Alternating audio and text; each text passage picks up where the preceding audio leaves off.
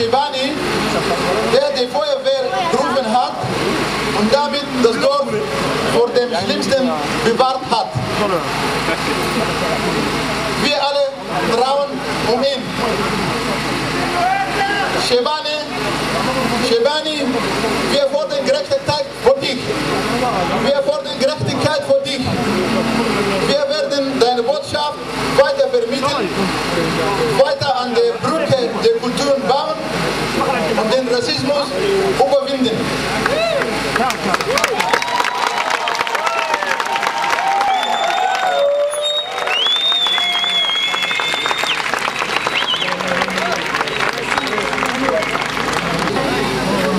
Hallo, liebe Freunde und Freundinnen. Ich stehe heute vor euch nicht nur als ein Mitarbeiter von Afrika Kulturdorf, sondern auch als ein Bruder von allen Menschen, die an Gerechtigkeit glauben.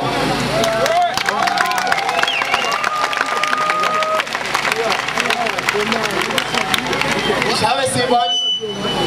habe Seibane vor 4 Jahren kennengelernt.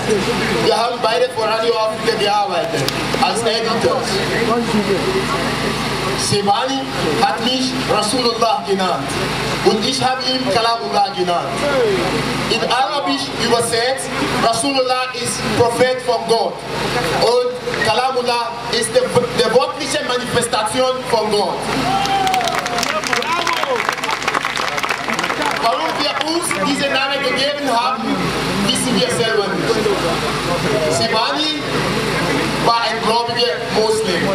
Und im Islam glaubt man, dass wenn ein Mensch stirbt, ist es nicht alles zu Ende gekommen. Dieser Mensch lebt weiter. Und das Einzige, was dieser Mensch hilft, ist, seine guten Taten weiter zu erzählen. Und eine Kleinigkeit werde ich euch jetzt erzählen.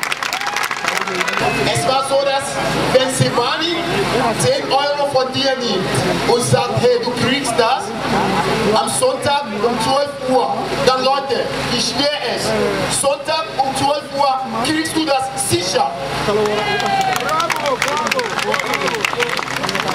Und Islam, so wie andere Religionen und Kulturen, wir wissen alle, ein Mensch, der sein Versprechen hält. Alle Religionen und alle Kulturen haben viel Respekt vor einem Menschen, der sein Versprechen hält. Und so ein Mensch war Seibane. Er war einfach ein Mann seines Wortes. Dieses Dorf wird nicht mehr weitergeführt, wie es angefangen hat, sondern dieses Dorf wird als Seibane Afrika Kulturdorf weitergeführt.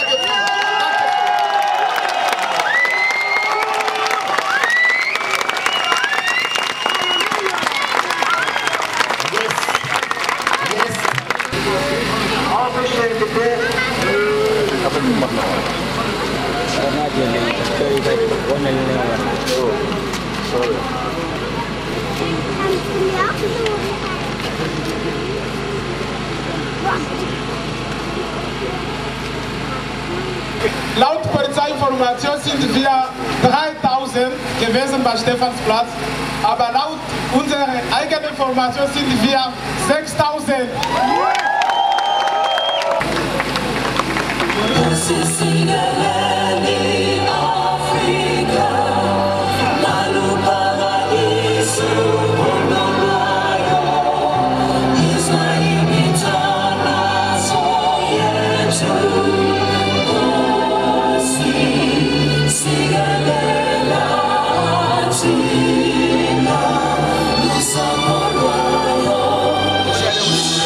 Oh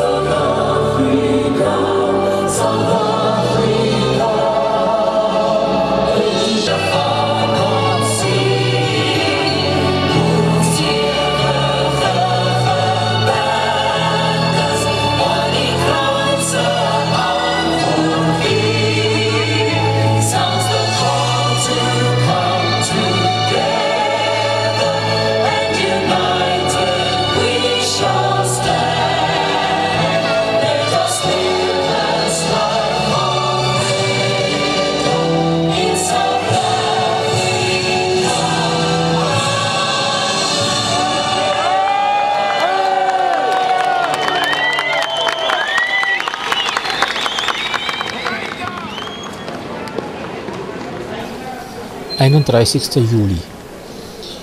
Abschied von Seibane am Flughafen.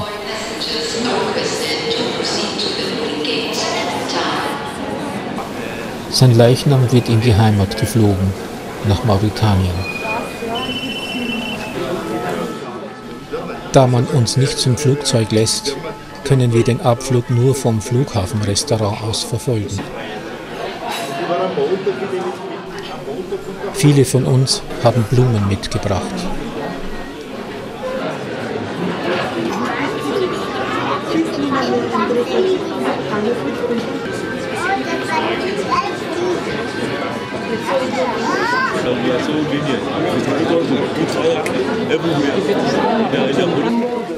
Unsere Blumen dürfen mitkommen.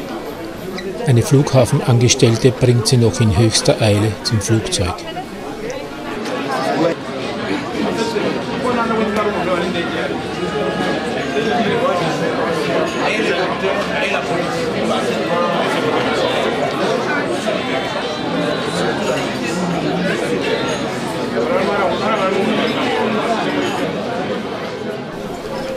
Wer sind diese Leute? Werden wir beobachtet? Wir kommen zusammen, um Bruder Seibane zu verabschieden. Unser Bruder tritt seine letzte Reise ins Mutterland, nach Afrika an, nach Mauretanien, wo er zu seinen Ahnen sprechen wird. Er wurde uns genommen, aus dem Schoß der Community gerissen, von Unmenschen und ihrer legalen Form der Tötung. Ich erinnere hier an Bruder Markus Omofuma. Bruder Markus, der genauso unvergessen bleiben wird wie Bruder Seibane. Dafür stehen wir hier. Es wurde viel Unwahres geschrieben und gesprochen. Die Macht der ersten Lüge war am Werk. Doch in unseren Herzen tragen wir die Wahrheit. Und die Erfahrungen mit unserer Hautfarbe gibt uns Gewissheit. Nicht wir sind die mit dem Herzproblem, sondern die Gleichgültigkeit und menschenverachtende Strömung in Gesellschaft und Politik, die einen nach dem anderen von uns kriminalisiert, dämonisiert und terminiert. Aber wir lassen uns nicht lähmen. Wir mögen im ersten Moment geschockt wirken, vielleicht ein wenig orientierungslos. Indem wir einander aber die Hände reichen und gemeinsames teilen, sei es Wut, Trauer oder Glück, beweisen wir Solidarität und Stärke.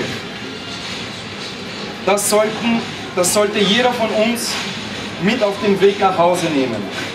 Zusammen sind wir stark. Bruder Seibane sagt den Ahnen, wir standen gestern, wir stehen heute und werden in Zukunft mit erhobenem Haupt auch noch stehen. Wir vergessen nie Gerechtigkeit. Danke. Gerechtigkeit.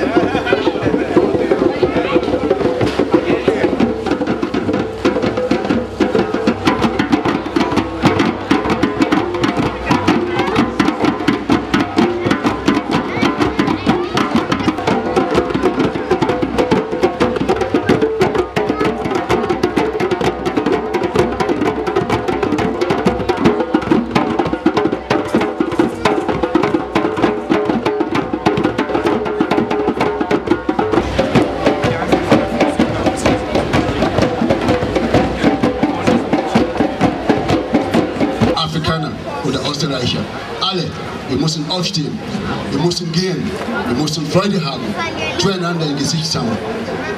Vor ca. 40 Jahren hat Martin Luther King gesagt, I have a dream. Heute ist the dream reality. Die Wahrheit ist, dass Seibane hat uns verlassen, körperlich, aber spirituell und geistig ist er noch bei uns. Seine Seele lebt noch in diesem österreichischen Gesetz, die er sich noch damit bemühen müssen, damit sich einfinden müssen, um zu sagen, muss das sein? Ich bitte euch im Namen meiner Familie zu sagen, ich werfe nicht alle Österreicher das vor. Ich habe Freunde, Österreicher und Österreicherinnen, und wir haben hier Österreicher und Österreicherinnen, die zu uns gekommen sind. In dieser Zeit haben wir über 15.000 Besucher, Österreicher und Österreicherinnen. Wir haben viele Leute, die hier gekommen sind und mit uns Dialog mit uns gesprochen haben. Aber wir haben die Dunkelheit nutzen, um uns einmal hier die ganze Dorf fast verbrannt haben, die keinen Dialog kennen. Davor haben sie eine Kronen an. Die Kronen heißt eine Zeitung, die ihnen die Kraft gibt. Das ist die Kronen alle Evil. Das ist die Kronen alle Boshaftigkeiten gegen uns Afrikaner.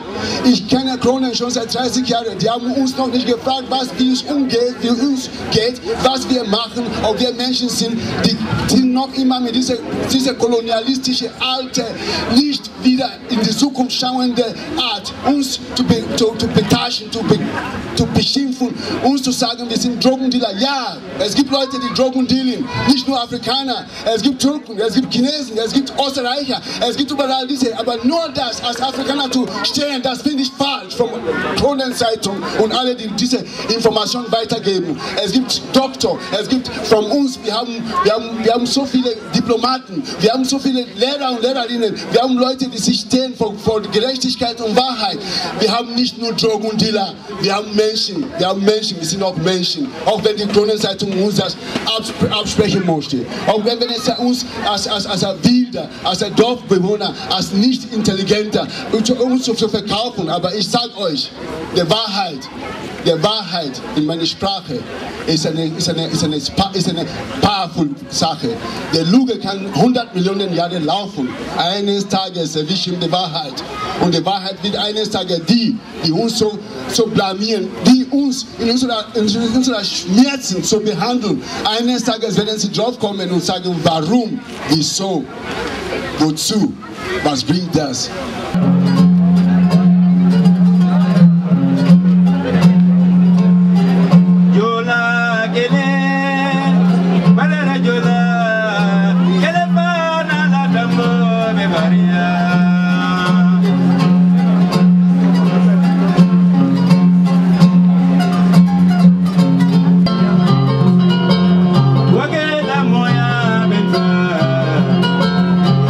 Seibane la moya betra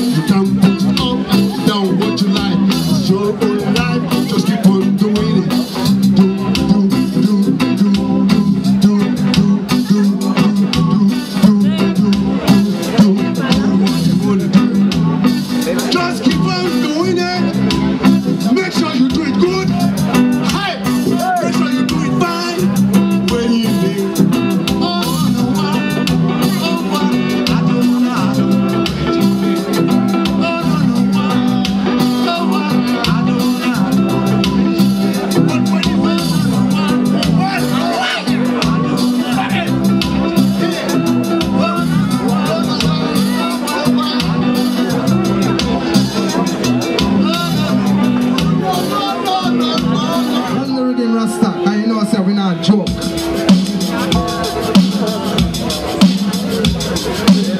This song is dedicated to all Africans. And you know, say Africa we come from. Hey, hi, it's Africa. It's Africa I'm coming from.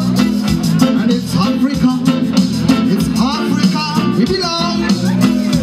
Living down here in Babylon. Hey, some of them seems like they mala and ball. Well, some of them mala, some them go ball. Look like some of them don't have no love at all. Could have got them here and then you grew up and them could have come out of Jerusalem. Can't see the rocks when them shape and flat. Can't see the brother when them shape on the head. Conscious lyrics of the Europe and Nato. Everything is said by your mighty Jaja. Oh, Africa. Yes, Africa. Africa. Rastafari. Again. Long time me tell them Africa me coming from. Long time me tell them me grow a TK. Long time me tell them that right next to South Town. Excuse me for the visitors of the line. Long time me tell them Africa me coming from. Long time me tell them that that's how we belong. Long time me tell them justice must come. Again. After me them all up, some they go bad. Look like some of them don't have no love at all. Try a God, say they try exempted men, say they try you go call this is a yo. Hey, how me must bring them to the try you some kulo. How me are to the try you some kulo. Some of my try man a rookie show la my yama. Hey, took my look to the honey, one night and love.